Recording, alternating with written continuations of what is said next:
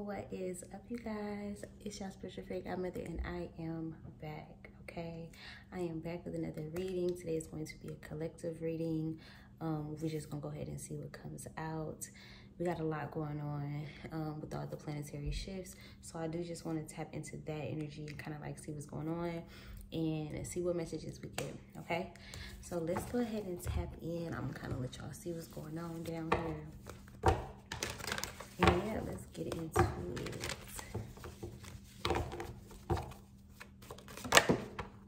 Ooh.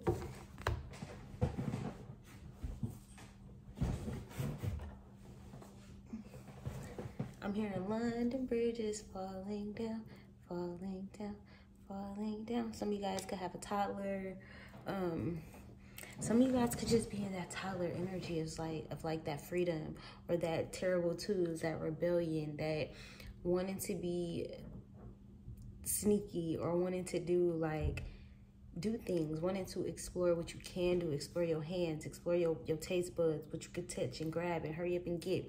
You know, like they say, ain't nobody stronger than a 2-year-old that done took something that they ain't supposed to have.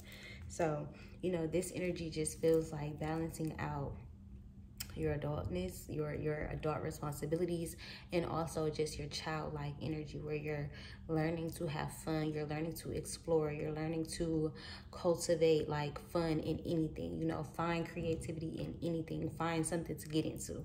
Okay, so we have the numerous mystery, okay, and then we also have the trine flow. This is kind of giving me like, in order for things to flow correctly, there needs to be a balancing, or there needs to be some kind of equal give and take, some kind of conversation that needs to be had, okay? This also feels like just shifts in social paradigms and social groups, and matriarch situations and patriarch situations, in cultures and communities, at work, at school, in family dynamics, also political pitfalls. This feels like an evolution of sorts. 222, thank you, Ascended Masters. This feels like giving homage to those who have come before you, whether this is your ancestors, whether this is just people who you know about. I'm seeing like the African American Museum, or like going to like the Holocaust Museum, or going to any kind of museum, even going to, you know, just places where you've grown up, or you went through something tough, like going back to what shaped you, going back to what molded you, and kind of seeing the blessings in that, seeing the opportunity in that, seeing the mystery in what you didn't know then, but you know now, that you're aware of. So this is like going back to childhood, you know, like this is that childhood energy. Like, how far back do you remember? What do you remember? What were some gems about your life? What are some good things that you remember? What are some things that your parents taught you? Did you have your parents? What are you grateful for? What were you grateful for? How did things change? When did you notice a shift? You know, this is like, because it feels like such a mental, emotional, spiritual war type shift is about to happen. This is causing a war within yourself. This is like God calling all the warriors, or, you know, the soldiers, to like get right within, get right with the Lord, so that it's like, okay, when it's time, I need my soldiers to be prepared. What's the song called? Something deep in the water, and we are 2 seconds from Sunday. I think I'm singing 2 different songs. Like, I'm also singing the Jonas Brothers or something like that. I don't know. Craft, outlook. This is like having the keys to success, or having the keys to some kind of ancestor glory, having the keys to a wardrobe. I'm hearing like, I saw something on TikTok where like a girl had murdered her parents. This is like walking past the people who look the most mundane, the people who just look like they just a regular, normal person. Like, they don't got nothing going on, and not knowing that like people are struggling, people are suicidal, people are murderers, people have negative thoughts. Like, there are so many things that we don't necessarily pay attention to because of social media, because of the influx of energy, or, you know, like instant communication, instant this. We don't take the time out to think about things, to process things, whether that be our emotions, the smells, if we can smell a storm coming, what do we, like, our senses, our instincts, like the thing that made us human beings, like animalistic, you know, like there needs to be a balance between our social media intake versus our meditation.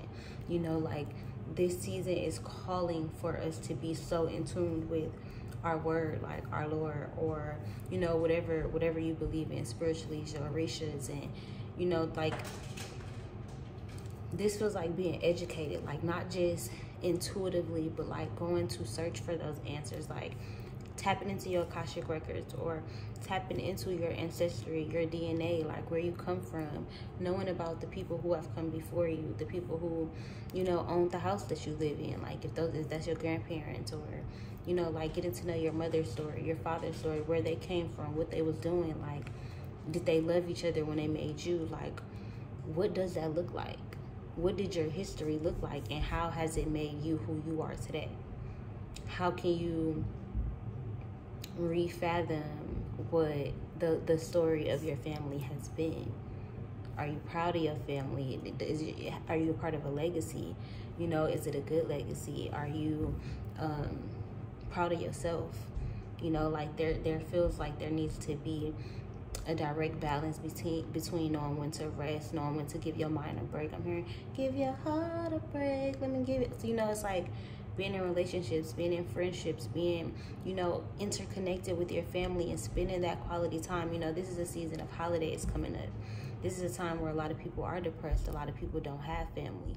A lot of people are realizing things that they haven't thought about, sexual trauma, or poverty in the family, or anger or abuse within the family. So things come up, but, you know, we gathered around food, so it's all good, you know. So this is just a heightened time that people may not realize, even spiritually, with Halloween coming up.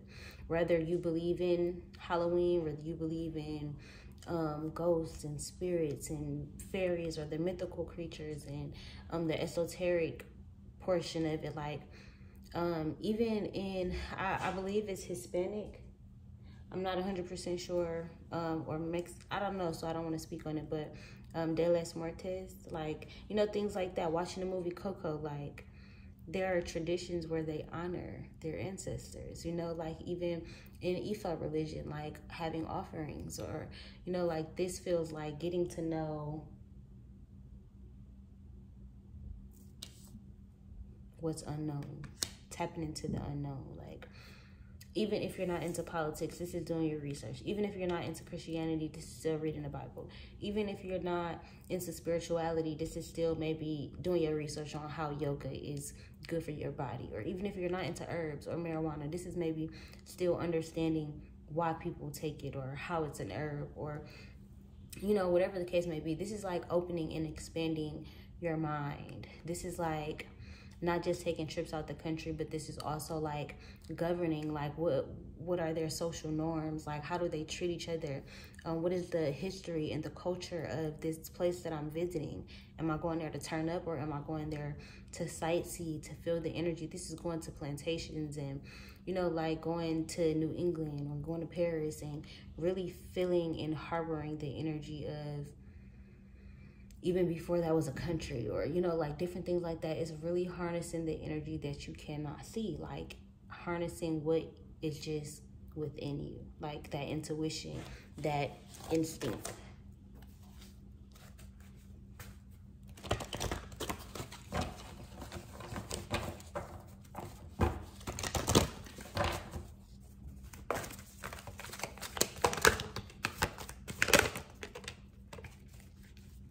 Okay, a lot of energy, okay? We got the mountain, like, it's the climb. You know, this life is the climb to heaven, or, you know, whatever you believe in. It's like following the leader. At some point, you know, like whatever you grew up in, like, yes, it governs who you are, but it's not the final say-so. Even if you grew up good, sometimes you have to bump your head to learn certain lessons. So this feels like going after your dreams.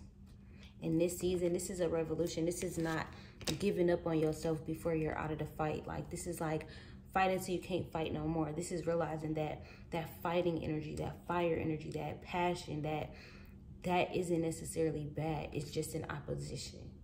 And that's okay. So fights may arise or getting into it. But this feels like you're on the way to the Golden Palace. Like, you know, like you could have somebody who did recently pass away, or, you know, you could have somebody who is really into Islam and being in paradise. Like, this just feels like getting more enthralled in that religion, or wearing your hijab, or immersing yourself into the culture. This could be you dating somebody of a different religion or background. I feel like this is also like dressing for the energy that you want to invoke. If you want to, you know, be in a fiery energy, you want to be passionate, maybe wear red. If you want to love on yourself, maybe wear pink. If you want to tap into Oya, maybe wear like dark reds, burnt oranges. You know, if you want to tap into Oshun, yellows, golds. You know, Yemiya's blues, purples, turquoise.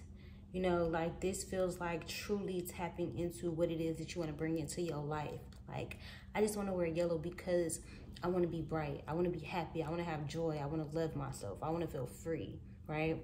This is that energy. Tapping into that of just like knowing what you want and giving it to yourself. 1111, okay? This is making a wish and believing that it's going to come true. Believing in what it is that you're manifesting, or even if it's just you believing in a prayer, having a faith of a mustard seed. That's all God needs from you. That's all. And if you have that, it's like, watch what I can turn that into. I can give you those keys today. To that new business, to that new home, to that new, that hotel suite, to that resort room, to that cruise ship. Like, I can give you that. You know, this is like coming to life, realizing that like dancing and honoring your ancestors, honoring traditions, honoring the moon or honoring the sun, honoring God, praise dancing. If you're religious, like putting on gospel music. Okay, putting on worship music, putting on something that makes you feel alive, putting on something that makes you want to move your hips, dance, sing, and just bring joy into your life. Invoke the spirit of happiness, endorphins, serotonin, like relax your nervous system. Like, this is like after the storm has left and the dust is settling, and it's just like a calming. And it's just like a relief of just like, okay, we're safe. Like, we made it. You know, like, yes, stuff is still falling. Yes, the aftermath of that is that I'm going to be in debt and things are in ruin and this is messed up and this person could have got hurt and that thing happened and my car is all the way flipped over. Look at the hurricanes, okay? Oya being enraged, you know, like Yemiya, this boisterous energy of a connectedness and a coming together. And yes, it could look so bad, but also look at the coming together. Look at how community came together. Look at how mothers taught their children to survive. Look at how people were prepared, because guess what? We're learning, you know, like this is a journey, and this isn't the only world that we're living in. So to open your eyes up to not just being in the matrix, or not just being so worldly, not being so immersed in the world that you don't know how to be prepared. You can't tell when a storm is coming. You don't know how to prepare for your lights getting cut off, or your power being off and not having food and water. Maybe you've been spoiled your whole life, so you never knew what it was like to not have lights. Maybe you mocked your friend in high school who was different than you, who you couldn't never go over her house, but she could always come over yours, but you kept making assumptions about what was going on in her crib. Even if you was right, this feels like, as an adult, you have so much more knowledge. It is time to utilize what you have.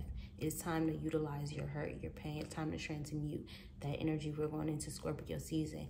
Very, very transformative.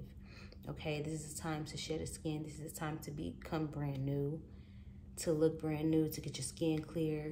You know, like this is a time to like really tap into putting on lotion, pampering yourself, honoring yourself, you know, treating yourself in a ritualistic manner. You are your goddess. You are your God. You know, and by you being a reflection of God and showing God like this, I want to serve you in a way where, you know, if you read the Bible, I'm abiding by is it 10 commandments, you know, or, you know, whatever the case is. This is like honoring what you believe to be true, and what makes you a good person, and what makes you prepared, what taps you into your intuition. Honoring that in this season and realizing that that is what's going to get you to your field of your dreams. That's what's going to land you exactly where you want to be. All right, I hope you guys enjoyed this video. If you did, give this video a thumbs up, leave a comment down below, share it on all your other social medias. And I am out of here, you guys. Peace.